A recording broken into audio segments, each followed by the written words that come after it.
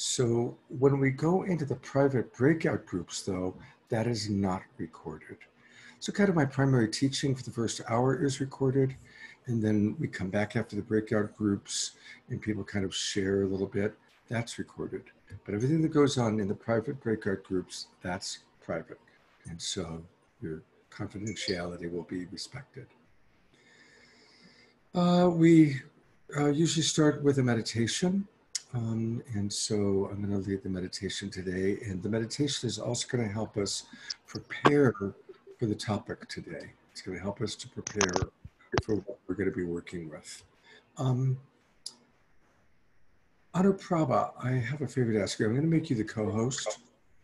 And while I'm doing the meditation, so I can drop in, if you could just notice if people come in and they haven't muted, if you'd be willing to mute people. Would you be willing to do that, Anuprabha? Yeah, definitely. Thank you very much. All right. You might want to mention, Scott, you might want to mention to the new people about the chat box too. That they could chat. Oh, yes, exactly. Thank you. Yeah, thank you very much. And yeah, I'm noticing that. You know what? I guess I don't need this. So we have a wonderful chat box for any of you that are new. I'm just opening it up right now. And this is a way to connect with each other. And we use this a lot. I'm going to ask people at times to fill in, the chat box. And if you're on a computer, your chat box is at the bottom and a little bit, usually it's a little bit to the left. And so I want to invite everybody maybe to, put in your name and where you are, what part of the world you're in. And that's always kind of fun. So let's do that for a moment. And Anuprabha, do me a favor, give me a sound check for a moment. Can you say something to me, please? Check 1, 2, 1, 2. Good. 1, 2. Okay, cool. Okay, good. All right. So also want to invite people that you're going to probably want to take some notes. It's also nice if you turn off your cell phones and really drop in and focus, because we're going to be giving you some powerful tools to manage the hard stuff in life, managing our emotional pain. And we're also going to touch on how to support others when their emotional pain is alive, when you're dealing with somebody and their emotional pain is alive. So it's going to be an important class. And I love seeing we've got people from Indiana and Arizona and Manchester, New Hampshire, and Santa Monica, California, Maui, Hawaii. I always kind of enjoy seeing all the people from all over that are joining us. So thank you, everybody.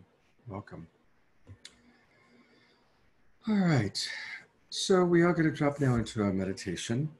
I want to invite people to probably get into a comfortable position and get relaxed.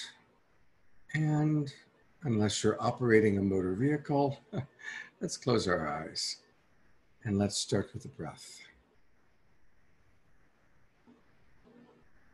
Taking deep, deep breaths. And as we breathe deeply, we calm our nervous system. And with our eyes closed and breathing deeply, we begin to leave the external world, the influence of the external world.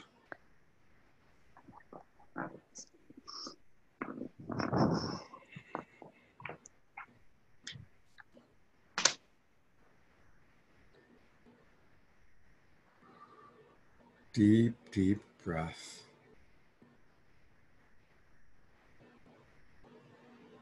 And tuning into our bodies. How are our bodies informing us? As you close your eyes, as you breathe, what do you notice? How well resourced are you? Did you get enough rest? Have you had enough to eat? Do you need water? Are you stressed? Some of us experience a consistent low-grade anxiety. Some people, there might be something really big going on in your life that's really scary. Financial, health, relationship. And sometimes when there's an ongoing challenge, it's like a big black cloud hovering above us. And some of us might be in good spirits, excited, happy to be in the class. Whatever you're feeling is absolutely welcome. In Love Coach Academy, all emotions are welcome.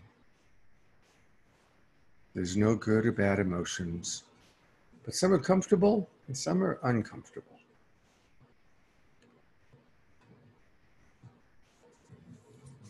Also, just noticing, is there any places in your body where there might be some tension? What's going on inside your body? What is your body letting you know?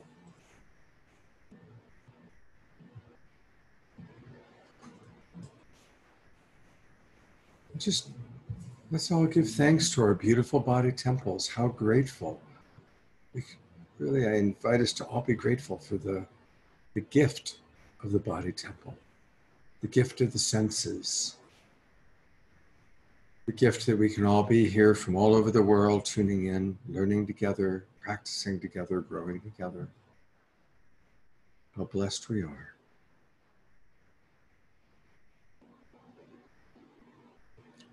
For the final part of this meditation, I want each of you to remember a recent time that you were in emotional pain, meaning that you were having feelings that were very uncomfortable. Perhaps you were really angry, maybe even raging, or perhaps you were really scared, or maybe you were really emotionally hurt by the actions of another person.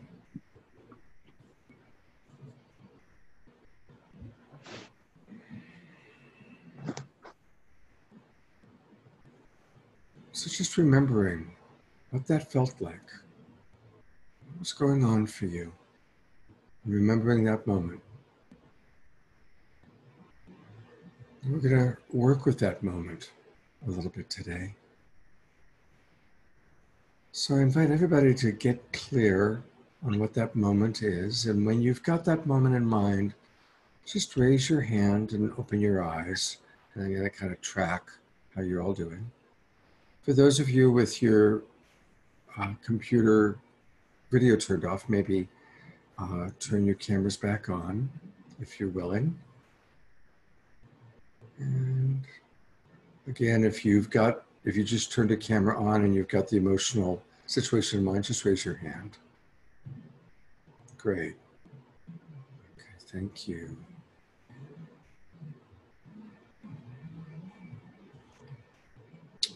Okay, welcome everybody. Thank you.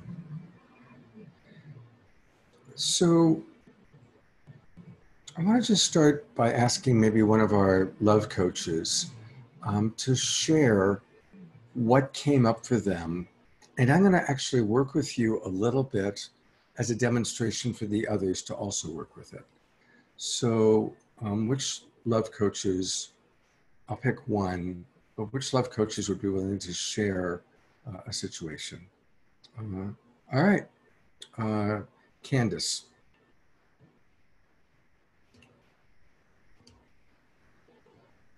Yeah. Hi. Hello. Hi, Candace. We can hear you and the spotlight's on you. Okay. Oh, geez.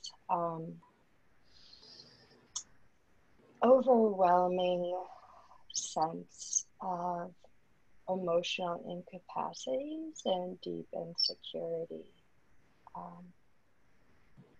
self-doubt, and lack of faith, I would say. Sums it up, even though that's a lot. Yeah, okay, so. And exactly what you said, it being like a cloud, like a filter. And remember to keep breathing as we talk. And maybe, Shauna, if you can adjust the computer just so that it's a little closer and we can hear her. Best possible. More too. And for Is those, that better? that's great. Thank you. Well, I think it's better. I don't. And for those of you who don't know Candace, Candace has recently gone blind. It's a degenerative. So, Candace, describe a little bit more the emotional pain that you were in touch with that came up for you. Ooh. A feeling like a failure. Broken.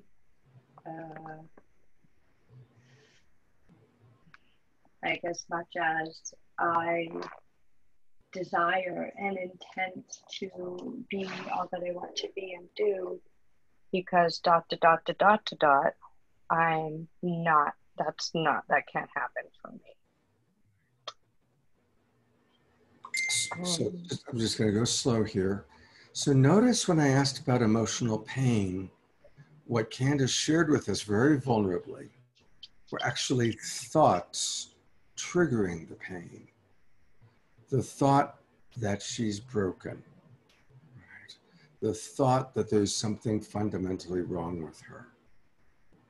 Those are thoughts which are triggering the emotional pain.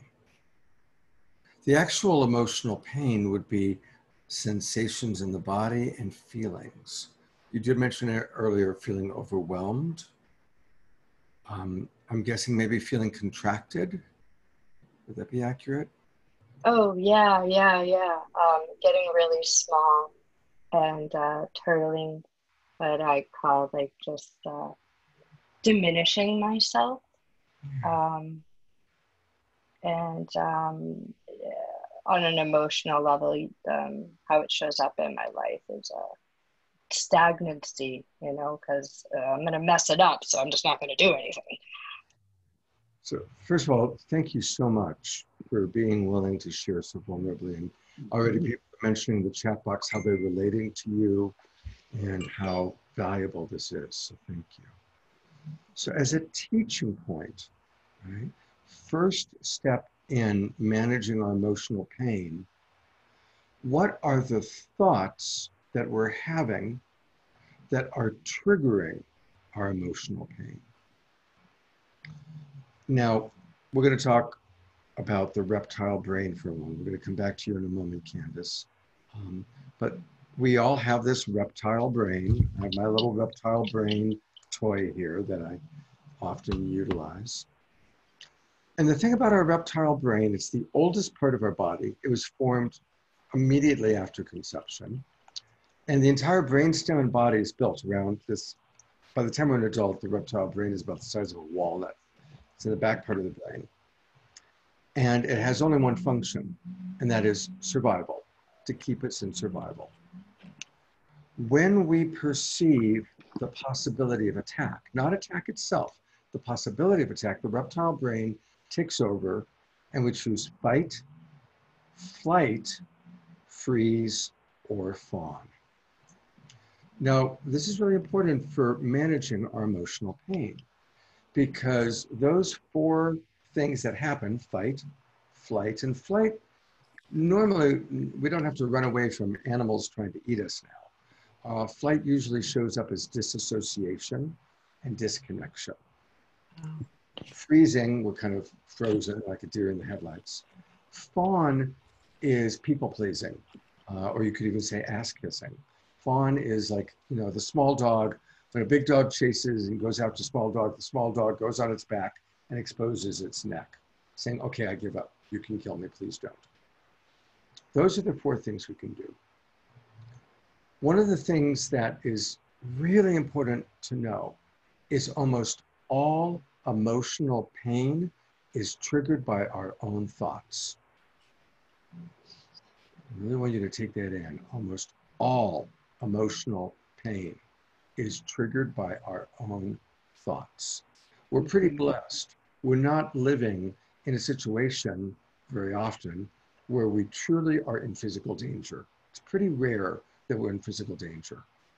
When we're in physical danger, let your reptile brain take over. Absolutely. But when we are emotionally involved, when we're running these thoughts, it triggers us. So going back to Candace for a moment, her thoughts of I'm broken, I'm not good enough, I can't do this, triggers probably a combination of flight and disassociation and freeze. Anytime we're running a guilt or a shame thought, we're probably triggering our own reptile brain. As I said, a combination of freeze or a combination of, those things. And again, it's just a reminder, please keep yourselves muted. Thanks. And so in Candace's case, and this is very common, shame almost always triggers paralysis. Okay? Because what happens is when we're running guilt or shame, it triggers this kind of freeze, disassociated flight, kind of a combination of freeze and flight. And we don't want to continue because we're afraid we're going to mess it up or we're not good enough, which then creates overwhelm, which then creates paralysis. Does that make sense to everybody? If you can relate to that, please raise your hand. You can relate to it. I think almost everybody is raising their hand. I'm not going to call on anybody right now, but just out of curiosity, who runs guilt? Who experiences guilt in their life? Okay, almost everybody raising their hand. Here's a really important thing to remember about guilt. First of all, if you raised your hand for acknowledging you feel guilty, I want to say thank you. You're not a sociopath. If you didn't raise your hand, we're not so sure. That's a bit of a joke. But not really, because if we're experiencing guilt, it's because we care. A sociopath is dangerous, and obviously none of you are sociopaths. A sociopath is dangerous because they don't experience guilt. And that's what makes them dangerous. So guilt is not a bad thing, but guilt can create paralysis. Guilt can create shame, paralysis, and freeze. And the ironic thing is the people that feel guilty tend to be the people who care the most. Underneath your guilt is your care. You didn't meet your value for care at the level you wanted to, and so you feel guilty. You feel guilty that you haven't called your mother more often because you care about your mother. You feel guilty about the way you snapped at a family member because you care about that family member. You feel guilty because you didn't get your work done because you care about that work. If you didn't care, you wouldn't feel guilty. So when the guilt monster comes up, acknowledge it and don't stay there. Drop into the beauty of your care. The beauty of your care. So it's a very important step of managing our emotions. First thing is, what is it I'm telling myself? What am I telling myself that's triggering my feeling? I'm telling myself I'm broken, therefore I feel paralyzed. I feel contracted. I'm telling myself that I'm a bad person because I don't call my mother enough. Okay, that's a thought, it's a story. Your mom doesn't think you're a bad person. I mean, some mothers lay a guilt trip, but no mother really thinks their child is bad. At least none of the mothers of any of you. So, we have to stop by noticing what are my thoughts? What are the thoughts that are triggering me? And then recognize we begin to see this loop. I'm broken, I'm not good enough, shame, paralysis, and then we're not showing up in our full, passionate, dynamic self, and it becomes a self-fulfilling prophecy. We then start collecting evidence to support our negative belief about ourselves, right? Who can relate to that? that kind of misery go round. Yeah. So let's all twinkle Candace for giving us a really beautiful example to work with. Thank you. And you just got a lot of twinkling. So I want to open it up. I'm going to take the spotlight off myself here. I want to open it up to any thoughts, questions, or reflections. And we'll start with one of our senior love coaches, Adrian. Hi, everybody. Hey, Scott. Scott, you mentioned that the majority of our emotional pain comes from our thoughts. And I'm curious, would you also define, say, the emotional pain that comes from losing a loved one to death, for example, or say a lover decides to leave you? Would you describe that kind of emotional pain also being the byproduct of thoughts? And then a second question is, what kind of emotional pain, I'm curious what the answer, and depending on that answer, what kind of emotional pain would you say is not the byproduct of our thoughts, the stories we're telling ourselves? Thank you. Well, I'll start with the first one, how to manage loss of a loved one. And I have a pretty significant amount of personal experience with that. I walked my father through his death when I was 23. I lived with my mother during the last 6 weeks of her life when she was in hospice. And most dramatically, I held my wife when she died. I was with her as she died. And she was very young. She was only 52. And I miss my mom, and I miss my dad, and I miss my wife still very much. What comes to mind is balance. It is valuable to mourn. It's absolutely valuable to mourn. And that's actually when I made the list of 4 things to manage emotional pain. One of the things is to acknowledge the pain fully. Allow yourself, if there are tears, weep. If there's anger, pound a pillow. Don't pound a person, but pound a pillow, or do jumping jacks, or go for a run. It is important for us to move the pain through our body, not to stuff it. Because if we stuff it, we'll either then explode or have a heart attack or have a stroke or it'll come out sideways. So it is really important for us to acknowledge when there's emotional pain, really cry, really get angry, really allow yourself to move it. And usually sound and movement helps us to move it out of our body. And so, yeah, if there's a big hurt, if there's a big pain, do cry, do weep. It's important, it's valuable. But then there's how we imagine it, okay? So anytime, in fact, you know what? I'll take you all through a practice with this. I'd like to invite everybody to remember a time that you had a painful breakup with somebody, okay? A painful breakup. Everyone pick a time when you had a painful breakup with someone. Hurts. It hurts.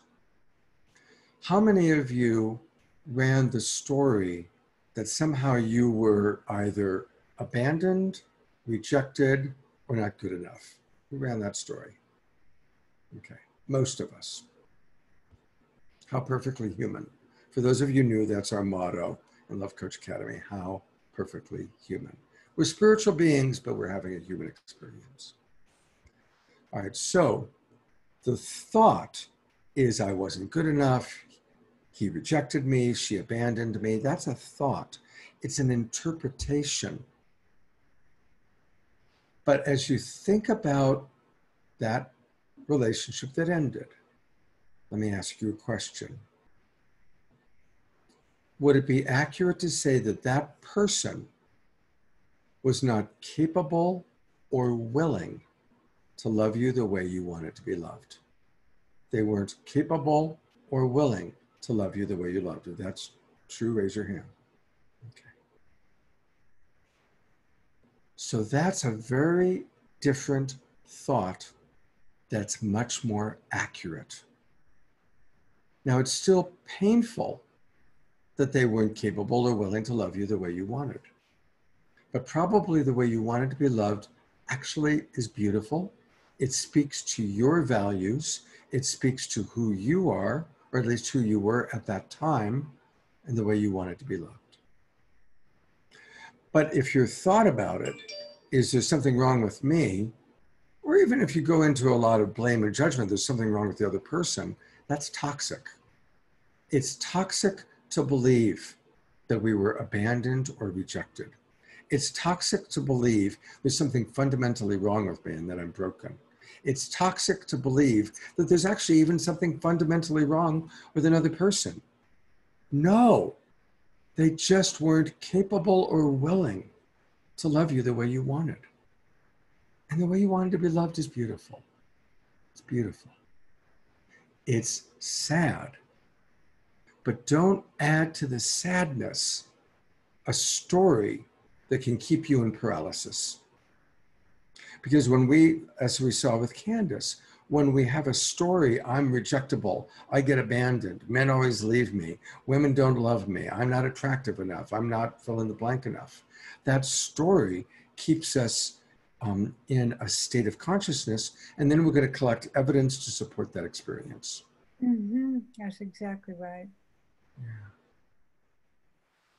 So we can't control, ultimately, I couldn't control my wife dying. We can't control the people who our relationships end with.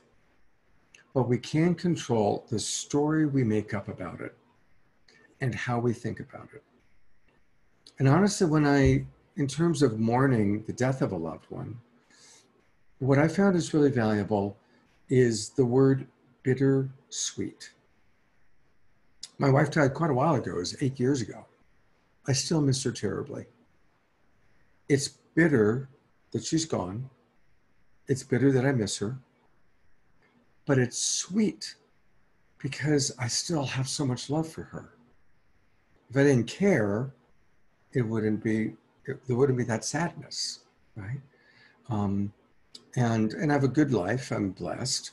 I'm not stuck because she's gone, but I still miss her. It's a bittersweet experience. One of the other, I'm getting to the 4 ones pretty quickly. One of the other 4 is this: all emotional pain that lingers is in direct proportion to the love that you're missing. I'm going to say that again. All emotional pain that lingers is in direct proportion to the love that you're missing. We have an event, that happens. You get into a big argument with somebody that you love. While it's happening, it's happening. But then when it's over, it's how you remember it that maintains the emotional pain and charge. And to the degree that we are thinking about it a lot and feeling it over and over and over, is the degree that we have love for that person that we're missing. Again, it's because we care. If we don't care, it doesn't matter. Did that answer your questions effectively, Adrian?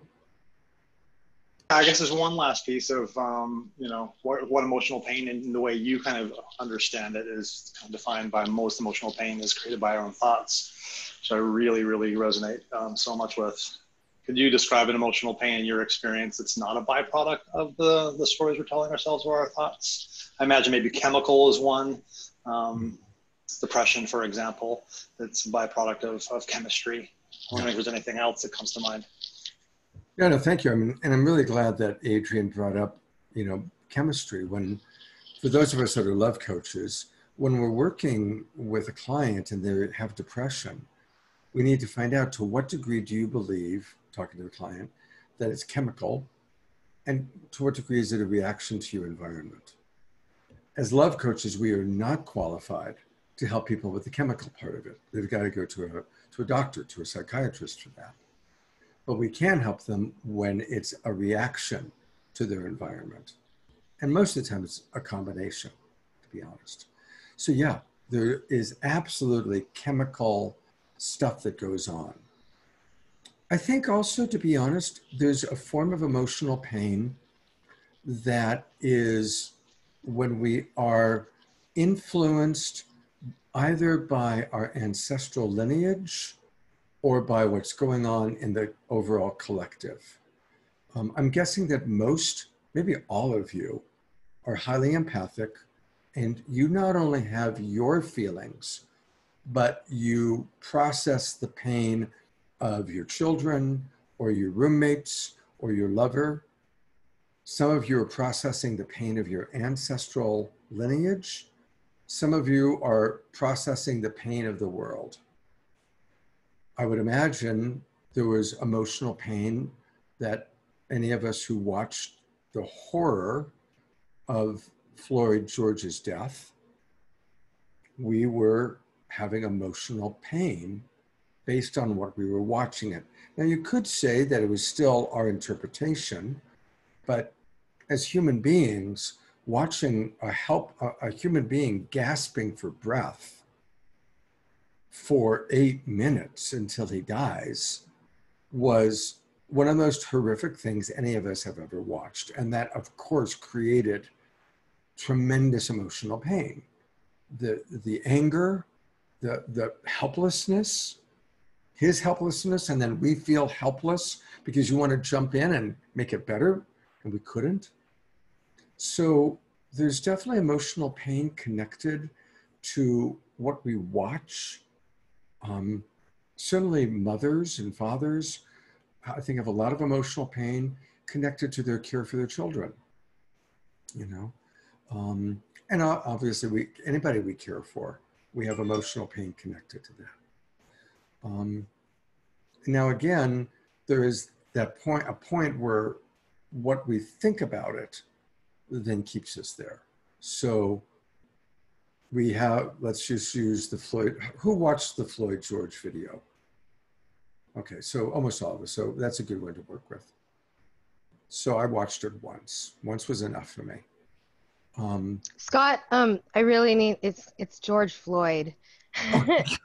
Thank you very much. So we really need to remember his name correctly. I'm sorry to correct you. No, thank you for correcting me. Yes, thank you very much. Thank you, thank you.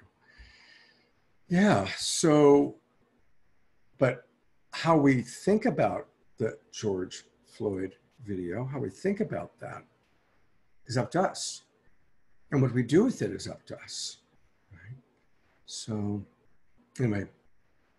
Thank you, Scott. Yes, that feels clearly well answered. And what you're pointing to is super powerful. Thank you.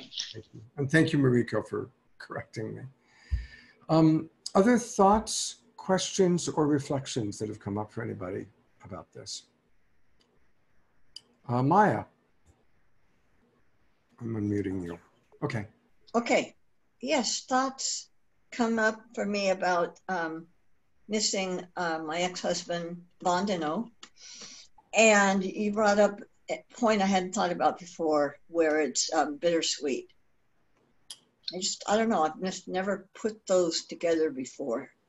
I've always thought how sad it was and tragic, like why did it happen, you know? But I never brought in the sweetness. Yeah. And I think it would be good to do that, but I don't know, maybe I'm just not feeling the sweetness. I'm not quite sure. Well, so thank you. First of all, let's all twinkle Maya. Thank you for sharing that. That's vulnerable. We find the sweetness by remembering the moments of love, right? After all these years, you wouldn't be missing him if there weren't experiences you had with him that were precious, right? Again, long-term emotional pain is connected to the love that we're missing, right? I miss my mother, I miss my father, I miss my wife, because there was beautiful love shared with my mother and my father and my wife. And so we can go into gratitude for what we shared. I'm so grateful for the years that I did have with each of them. I'm so grateful for the love that was shared.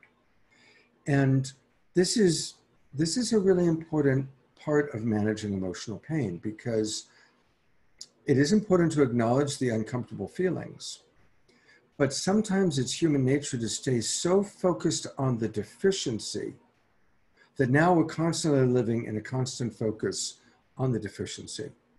Constant focus on the deficiency. And then we become obsessed with the deficiency. And then in that obsession, we get too locked into our shame story or our blame story, right? And so pull back, look at the big picture, and remember, wow, I'm missing this person because of the experiences of love we shared, or companionship, or sexual intimacy, or quality communication, or whatever it was. And then if we can remember what the qualities were, right? Go a little bit beyond that person, but remember the qualities, then we go, wow, I really enjoy sexual expression. I really enjoyed playing chess. I really enjoyed going to the movies. I really enjoyed reading a book together, whatever it was. We go back and remember the experiences we had. And are those experiences we still want to have today? And then are there ways we can have those experiences in present time given our current circumstances? So it takes us out of the focus on the deficiency onto the remembrance of the beauty of what we enjoyed. And then we can take a look at strategies to have that experience in present time, which is again part of one of the tools, one of the ways to do this. Maya. Yeah, thank you. I have a lot of, I guess I have a lot of work yet to do on creating strategies to bring some of that into my life. The deficiency of, there was 100% of happiness with love and sex and comedy and joy, and there was all of that. And now it feels like there's practically zero. It'll get better when we're not in the pandemic. But now it feels practically dim because I feel very isolated. Okay. So let me address that. Sure. Thank you. So again, go back in your memory and remember times that you really enjoyed with him. What was it you were doing? And really bathe in the memories. It's beautiful to have memories of loved ones, and whether you have photographs or videos, just memories in your mind, go back and really allow yourself. And if the gremlins inside your brain keep bringing you back to, yeah, but now you're alone, now he's gone, don't give your power away to the mental gremlins. That's the fourth and final thing that I actually written down. Get to know your veils of past pain and your mental gremlins. Your veils of past pain and your mental gremlins. I'm going to go into a little bit of a teaching point on that. All of us have veils of past pain that come down. And I love that term, probably because I coined it. But it's very expressive. It's like you can be in a good mood. I'm not making a political statement right now, but let's just say you're someone that's really turned off by Trump. Trump really gets under your skin. So you're walking to your house and you're in a good mood. And on the television set, somebody's watching Trump. And immediately you see Trump doing whatever Trump is doing, Trump doing his Trump thing, and you don't even hear it, you just see it. And immediately your mood changes. Immediately you go from being happy or relaxed to, right? Well, that's a veil of past pain. Clearly, obviously, Trump didn't say anything in that moment that offended you, but just seeing him brings back your own memories of painful stuff and your body reacts. And again, I'm not making a statement about Trump. I'm just using it as an example. So we all have this around different things. It might be with a loved one. How many of you have been in a long-term relationship. It could be a family member or a loved one, and you're in neutral, but they look at you, they go, okay, what is it? What did I do now? What's wrong? You all experienced that? Raise your hand. Yeah. Okay.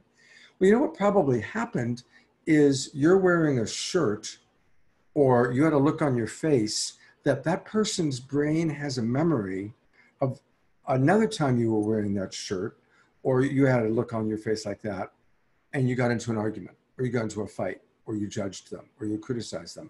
And the brain remembers that and brings up that memory, veil of past pain comes down, and they immediately go into reptile brain, right? Because they have a veil of past pain. Our brains store memories of pain at 5 to 30 times greater than memory of pleasure. Why? We're wired to survive. We're wired to survive. And so we have to learn, what are our veils of past pain? What are the trigger words? What are the trigger experiences? Who are the trigger people?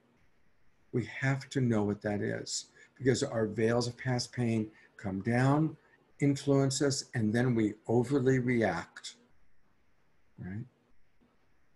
In fact, I'd asked all of you to think of a moment recently that you had been in emotional pain.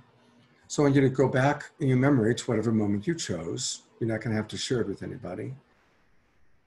But whatever that pain was, is that a pain or a experience that's been similar to previous experiences, either with that person or in the past? So for example, if your emotional pain was, oh my gosh, this new relationship, it was so beautiful, but then we had a fight. Oh my God, I'm afraid it might not work out. Well, that's all connected to your pain from the past, right? Your fear of, oh, here I go again. This beautiful relationship is now in trouble. Oh my God, here I go again. That's all based on veils of past pain. So just take a moment. What previous experiences have you had that were painful, that were similar, or perhaps even informed you in a way that impacted and increased the emotional pain of your current situation?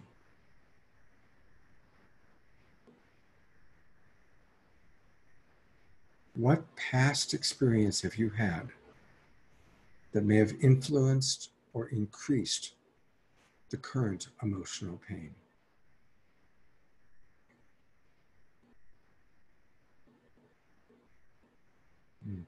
Radiance is writing down about being a martyr, right? Right? You know, and the pain of when she finds herself martyring herself, not having enough boundaries. Thank you for sharing that, Radiance.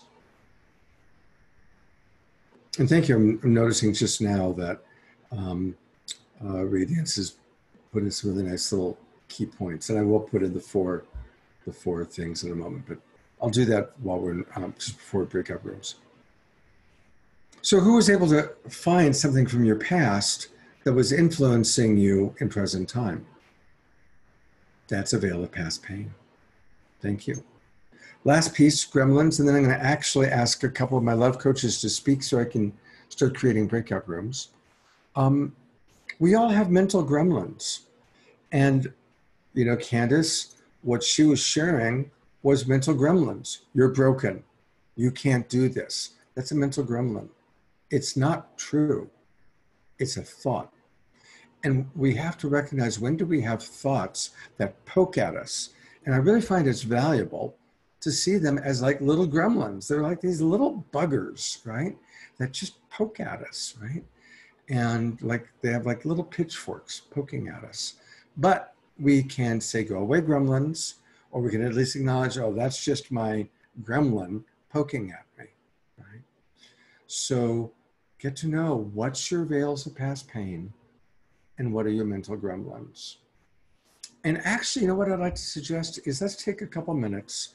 I'm going to write the 4 things and start making breakout rooms. But I'd like for people, if you're willing, put into the chat box what some of your gremlins are. What are some of the mental gremlins that you have? And what are some of the veils of past pain that you have? And this is always valuable because then we can see what other people experience and go, oh my God, that's just like me. So your mental gremlins, your veils of past pain. And you don't have to do this, but I really appreciate some of you doing that.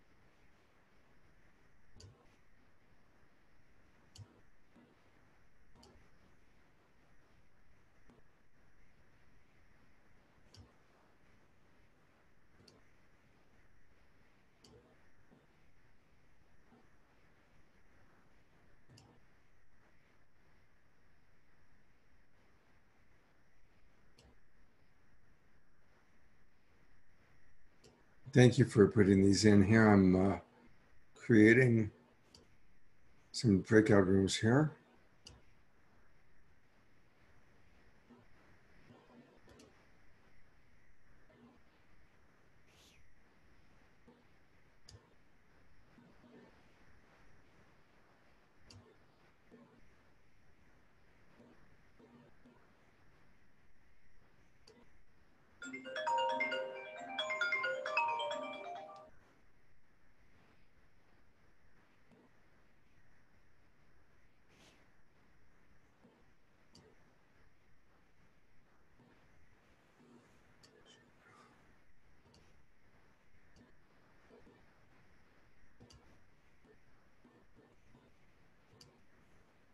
Okay.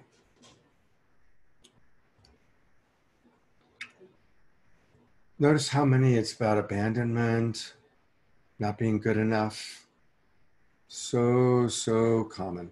So painfully common. Thank you. I want to open it up before we go into our breakout rooms.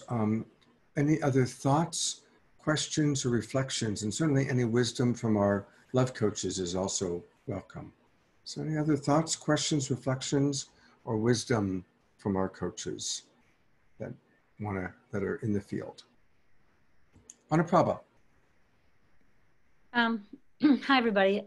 Yeah, I'm feeling really emotional today. Just, it's interesting, Scott, what you said, because when you originally asked for the pain and or the feelings, I kind of went back to my childhood because it's Father's Day tomorrow, right? And, you know, that's a big one. And coming out of this, you know, alcoholic family, but, you know, still you love your father. And, you know, and feeling this really love for him, and then the fear of him and the sadness and the deep grief that, you know, just not ever being able to really connect deeply with him somewhere. However, I also was with him we were able to come together and feel this deep love. So there was healing around that.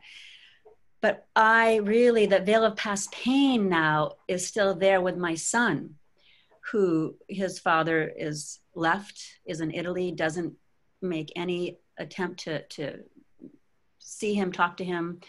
And so I carry that guilt and somewhere, what did I do wrong?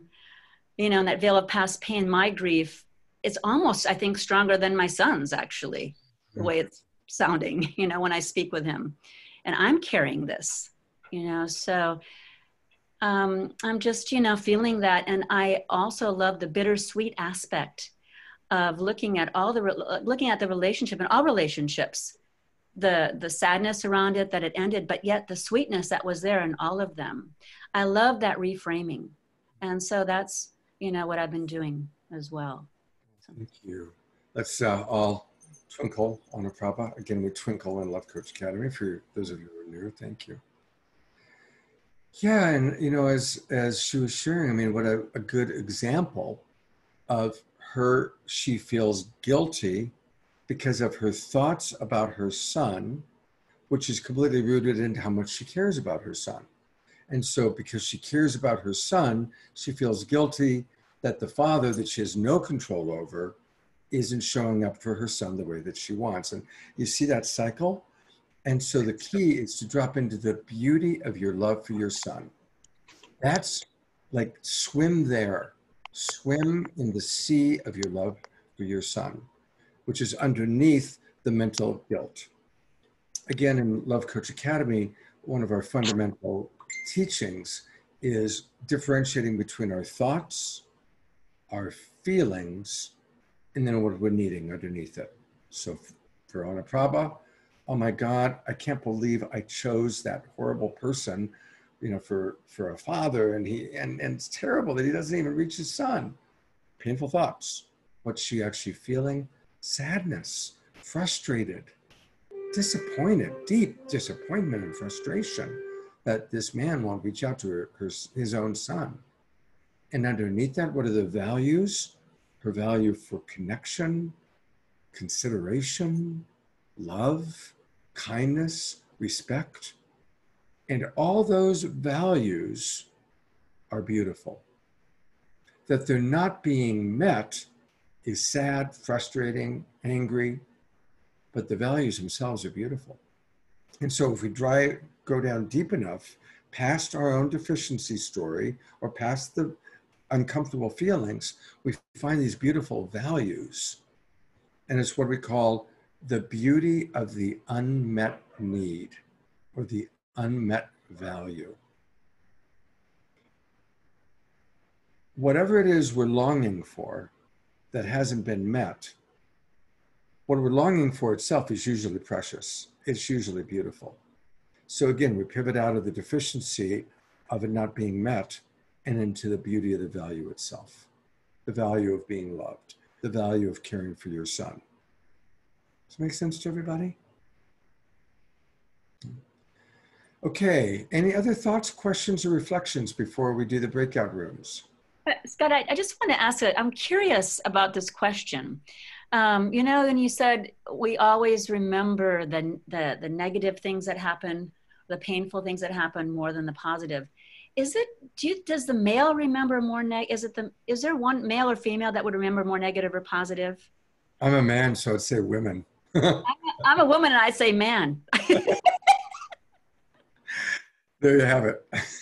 Okay. I'm just thinking man because they had to go hunt the woolly mammoth, you know, and so they had, but see, women carry the emotional burden more, right? Right? Because, I don't know. Yeah, no, it's interesting. I was looking at both of them, exactly what you're saying, and I was curious if there's, you know, what you thought.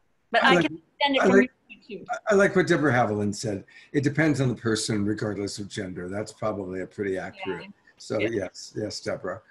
I think I saw Adrian's hand. Yeah, Adrian. And I think our ability, our capacity to remember negative things so much more than positive, I think, is a reflection of our evolution to survive, you know, and we so want to survive. So much of our becoming is about survival. And when we remember the negative things, we're like placing like in our memory what could have threatened our lives. So I think it's a survival mechanism. So I think females and males and all genders want to survive equally. So I would say it's probably pretty equal. I think it's how the primitive brain is wired. Yeah, exactly. There are pathways, you know, just the connections. I think it's just wiring that's thousands of years, however, hundreds of thousands of years that evolved. You know, building on what Cheryl just said, people who study these things have determined that the further removed we are from trauma, physical trauma, the more our synapses fire in the frontal lobe. But the more connected we are to trauma, physical trauma, the more the reptile brain tends to take over. So that has to do with your own personal life, but it also has to do with ancestral lineage. The further removed we become from an ancestral lineage of violence, the less hypervigilant we are.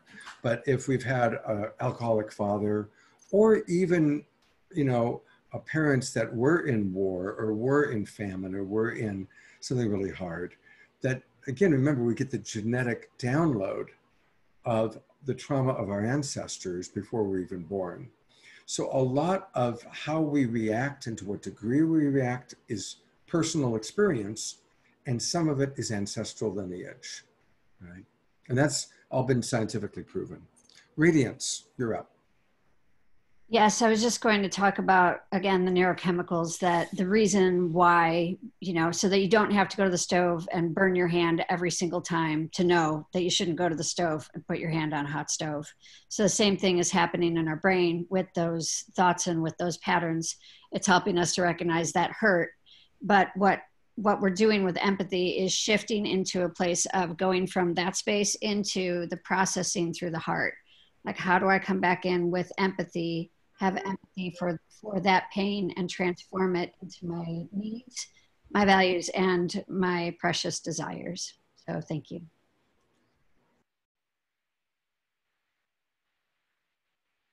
It's all twinkle radiance. Okay. You know, I want to acknowledge there was a question that Mariko asked. It's thoughts, feelings, and then needs and values are synonymous. We can call them needs, we can call them values. So it's thoughts, feelings, and then our needs or our values. That's the answer to that question. Good question, Mariko. Okay. So can I'm still a little confused. Can I clarify that a bit? Sure. So if I have a value that people should be treated fairly, that's not a need. It is. It is. It's a need for fairness. It's I see. Okay. Yeah. Got So it. some people like to call them needs. Some people like to call them values. Some people like to call them longings of the heart. It's what's the bottom line? What's the bottom line at the depth of what's going on? You know, I have a need for fairness. I have a need for consideration. I have a value for kindness. Okay. Yeah. And thank you for asking that, Mariko. Okay. We're going to go into breakout rooms, which we have 5 wonderful love coaches. And we're going to have 5 or 6 people in each breakout room because some of you didn't turn your cameras on. I'm not sure if you're with us or not. So I'm going to kind of monitor. And if I see that there's like 6 people in one room and 3 in the other, then I'll move somebody pretty quickly. Our pod leaders are Timothy, Daniel, Anaprabha, Adrian, and who am I forgetting? Oh, and Radiance. All right, so those are our pod leaders. You're going to have 30 minutes. Let's make it actually 38 minutes. We'll come back at 11:40. 38 minutes or 35 once we get started. And pod leaders are going to just facilitate conversation. And this is where each of you can bring up individual situations, the way that Candace and Maya brought up some of their situations and I worked with that. Our love coaches are now going to work with you on some of your situations, all right? And I'll put into, for love coaches, I'll put into the Love Coach Academy Master Relationship Coach thread the four tools that we've talked about. I'll put it there and also put it in the chat box, okay? I am going to open the breakout rooms and all of you need to click join. All of you are now hopefully seeing somewhere on your screen a message asking you to join your room, and please do so. Please click join.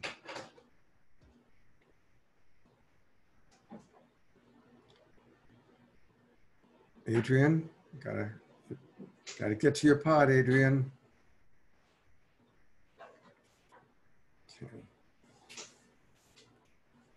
So for Hannah, Michelle, Haskell, Andrew, are you even listening? Are you hearing me? Hello, hello. Okay. 1, 2, 3, 4. 1, 2, 3, 4, 5. 1, 2, 3, 4. 1, 2, 3, 4, 5. 1, 2, 3, 4. Okay, that's pretty good. 4, 5. All I have is 4, 5, 4. Great.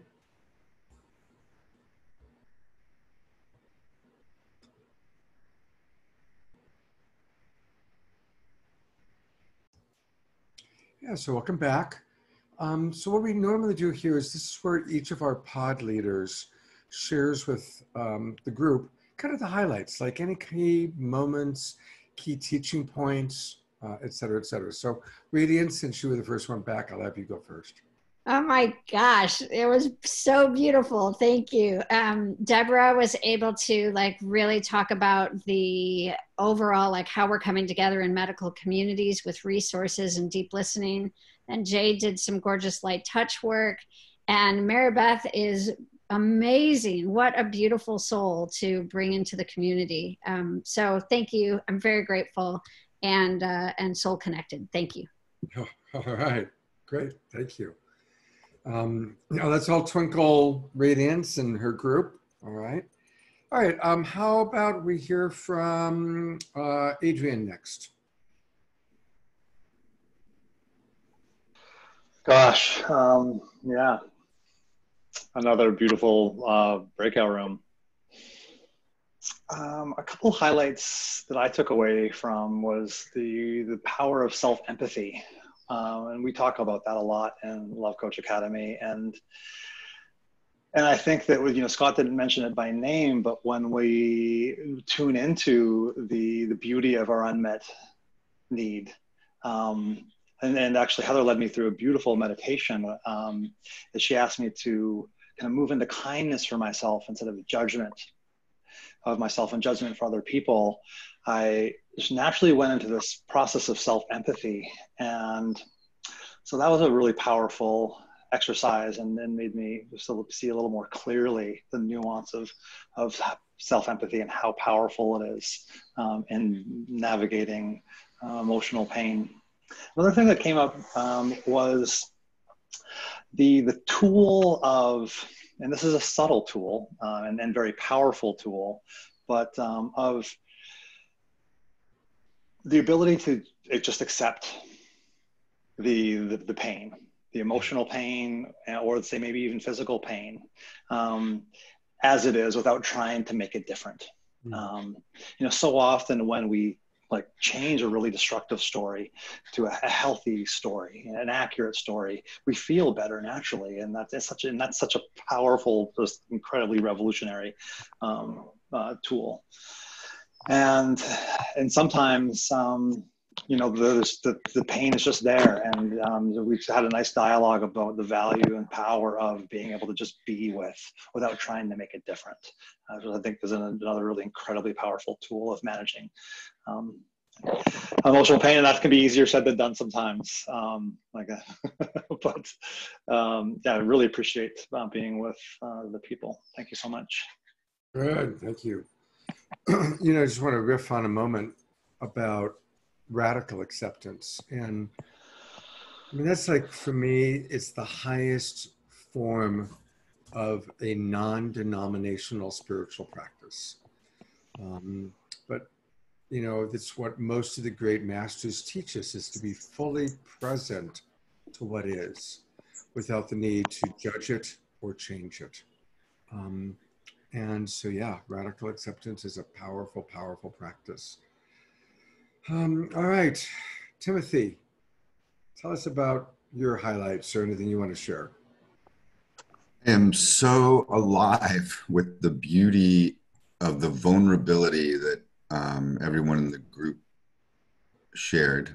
We probably didn't get through everybody, but we had two beautiful shares, and we moved through the steps that Scott had outlined quite in a lovely way. But the thing that really touched me is that I felt all of us are very much committed and on our paths to be more present, more awake, and in more surrendered to love, to source, if you will. And I could tell that everyone, through the work that we were doing together, felt more integrated, more alive, more open. And I believe that's why I love this work so much. Thank you. Right, thank you. I will say one person in our group, her name means the aspect that is impossible to know. And that's how our session started. And I'm really grateful for her spiritual teacher and for the beauty of the wisdom of her name. I'm guessing that was Saraswati. Close, but not close enough. No? No, it was Agaya. Oh, Agaya.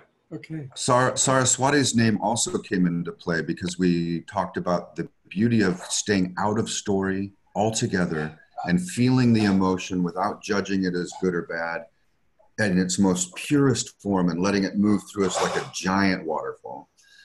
So the two of their names informed our sessions magically. Oh, beautiful. All right. Great. All right, let's hear from Anaprabha.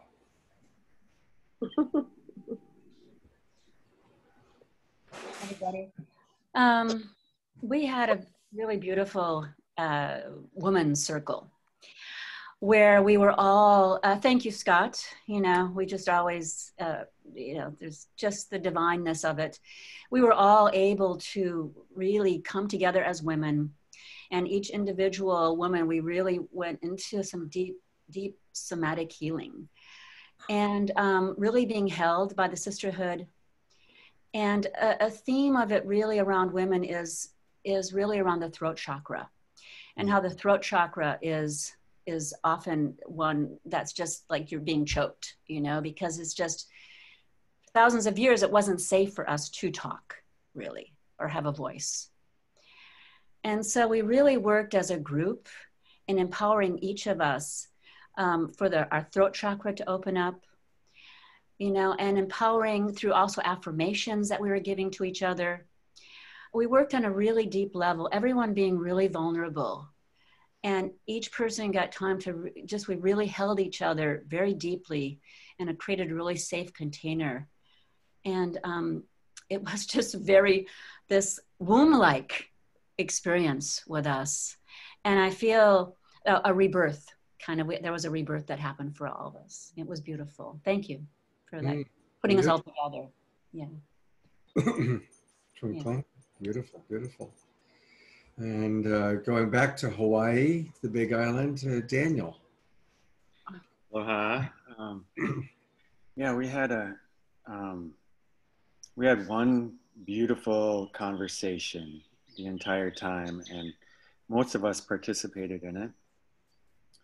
And it was very vulnerable and opened up some really painful experiences that have happened. And for a little bit there, it felt like it seemed like it was more than the container can handle, but everybody came together, and it was really beautiful to see like the commonalities that were shared between several of the sisters on the call, and how they could really relate to each other, and just that, I think just not being alone in it was really healing. And we also saw how the gremlins can really take over and really speed things up and have the painful stories really running the show. And so the tools of slowing down and teasing apart the painful thoughts from feelings, and the feelings from the unmet needs, and then swimming in the beauty of those needs at a time in life when they were met. And it was brought up that, you know, some of these experiences that were shared really had to do with trust and breaking trust. And the question was brought up, how can I trust? This is how I interpreted. How can I trust to swim in those beautiful feelings when this horrible thing happened? Like how can I allow myself to swim in the beauty of it? And you know, the beauty of the needs that weren't met, that were met at one point, and the beauty of having those needs. Yeah, I wonder if you could speak to that. You know, I think there was alluding to like maybe this was like an escape or an illusion or a bypass of some kind. Yeah. Well, first of all, let's twinkle Daniel and his group. And yeah, what a powerful and a good question.